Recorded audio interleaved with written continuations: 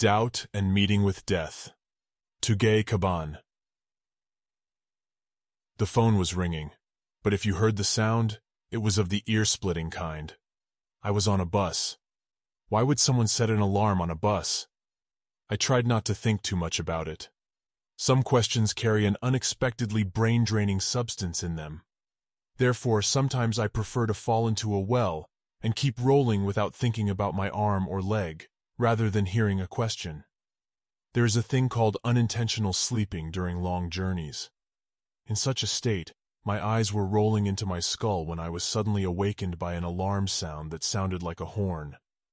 Sometimes people remember things unintentionally because of something else. It is something like those certain questions. If something happens, you remember certain things, and there is almost nothing you can do about it.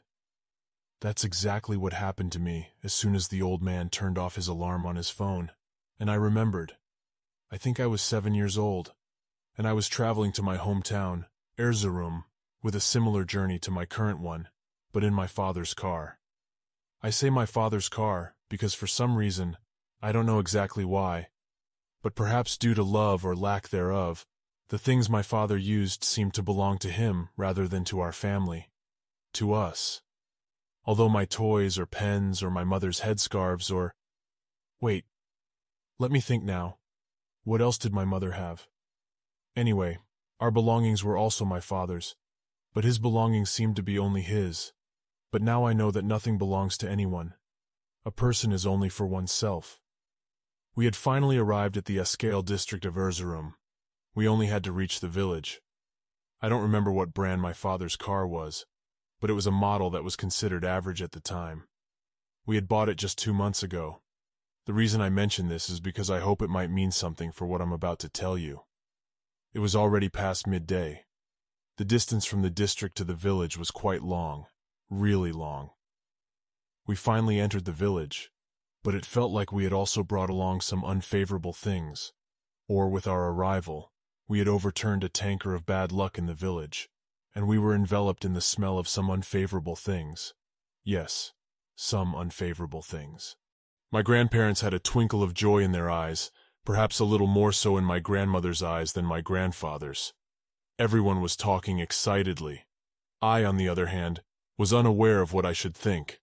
That is, the chaos of the city, the nausea of the exhaust fumes, and the rotting faces of people, as I wandered around the house in the village square, painted with brown and occasional green, just like that.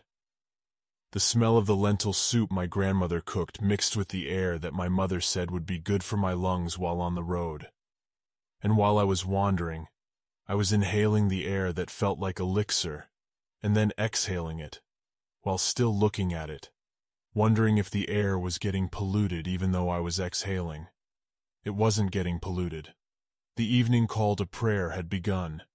At that moment, some sounds from all around the village, yes, of course, some sounds that scared me a little, started to rise. Dogs were barking. And after a while, I start to spoon my soup at the table. People are talking. Faces are smiling. And just then, a fist, smothered in the foulness seeping from the overflowing tank, starts pounding on the door of the house. But before we even come into contact with the taint that this force has thrown up, a horn starts blaring from my father's car, which was enveloped in the same waxiness that had surrounded the entire village. Yes, now I'm sure it was waxiness.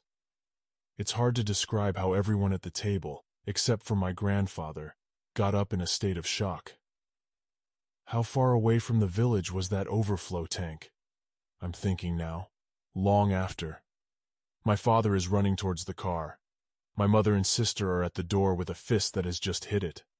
My grandmother's closest friend, or as the old folks used to call her, her soul sister, has passed away. But why is the horn honking? My father still doesn't understand. My grandmother is deeply saddened. She can't stand and collapses into my mother's arms. My grandfather leaves the wax that has accumulated on top of the soup and rushes to his wife's side. As for me, at that moment, I feel the smell of the trouble as if it were the first time in my throat. My father couldn't stop the horn no matter what he did. The young and middle-aged men in the village gathered in front of our door, while the women and girls were at the neighboring house where my grandmother's friend's body was found. The horn kept blaring persistently. Most of the women were crying, with the horn accompanying their tears.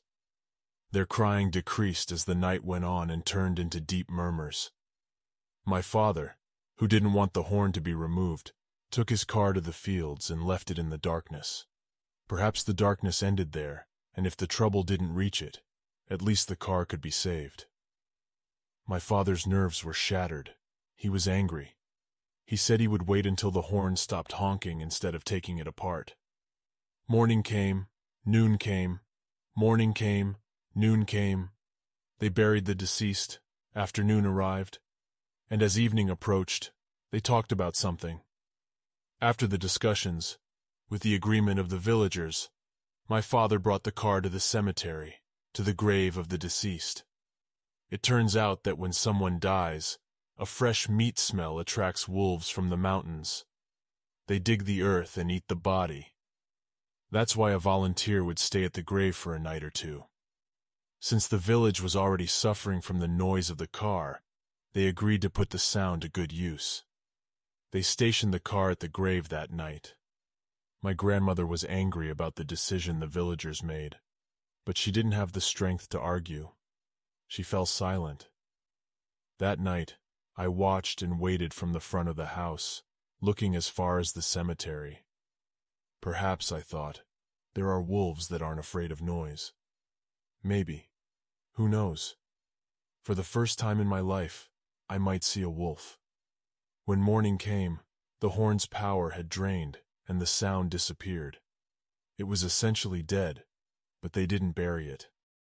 2 years after that day, my grandmother joined her friend in the afterlife. Now, when I go to the village, before I reach the house, I will visit her and her friend's grave. Hopefully. Unless something goes wrong. My grandmother was angry about the decision the villagers made, but she didn't have the strength to argue. She fell silent. That night, I watched and waited from the front of the house, looking as far as the cemetery. Perhaps, I thought, there are wolves that aren't afraid of noise. Maybe. Who knows? For the first time in my life, I might see a wolf. When morning came, the horn's power had drained, and the sound disappeared. It had actually died, so to speak, but they did not bury it. 2 years after that day, my grandmother joined her friend in the afterlife. Now, when I go to the village, before I reach the house, I will visit her and her friend's grave. Hopefully, if nothing unexpected happens.